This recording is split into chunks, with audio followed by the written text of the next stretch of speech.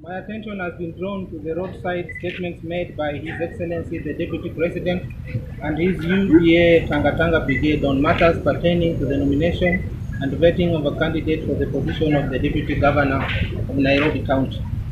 It's with much regret that I take this opportunity to respond to the reckless statements made by senior legislators in this country, which was only meant to incite members of public against the county assembly and its constitutional mandate. The Deputy President and his team ought to have known better than any one of us that the county assemblies are independent and do not take instructions from political rallies.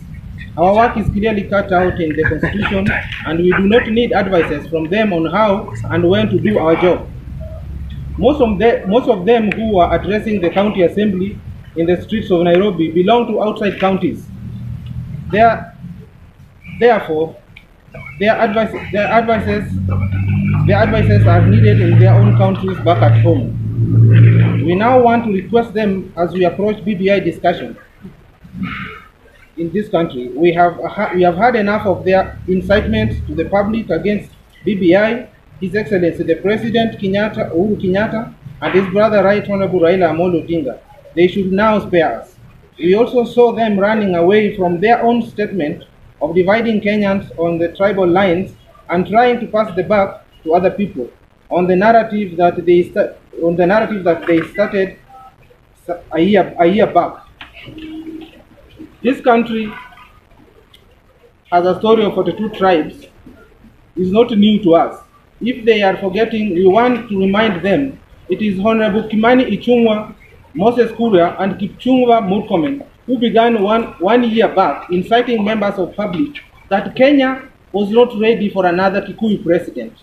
Then they thought they were campaigning for the deputy president, who is not a Kikuyu.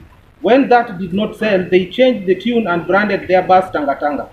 When they went around the country and did not harvest anything, they came up with an idea to give poor Kenyans wheelbarrows and brand them hustlers so that they look like they are fighting the dynasty, which they did not tell us who they are.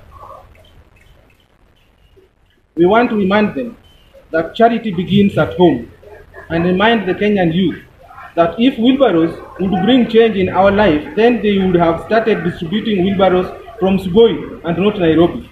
The business of distributing wheelbarrows in Nairobi was not about the youth of Nairobi, but about the politicians who were benefiting from money which they were taking from the deputy president as transport to ferry youths from the slums to his residence in Karen, and thereby sharing the same monies with them. Thank you.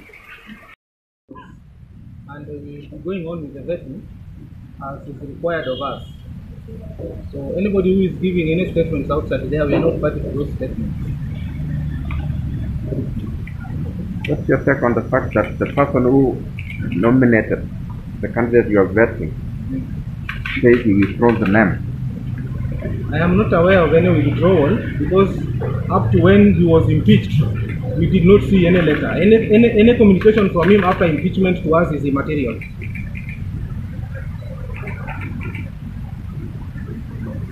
And so you mean the process will continue irrespective of because there's already a court case, I think by Omtata. So will you guys proceed regardless of the court case by Omtata? This assembly does not know anything about the case. You are telling me. Yes. Should that come to your knowledge in a formal way? There are procedures to be followed. Yes, madam.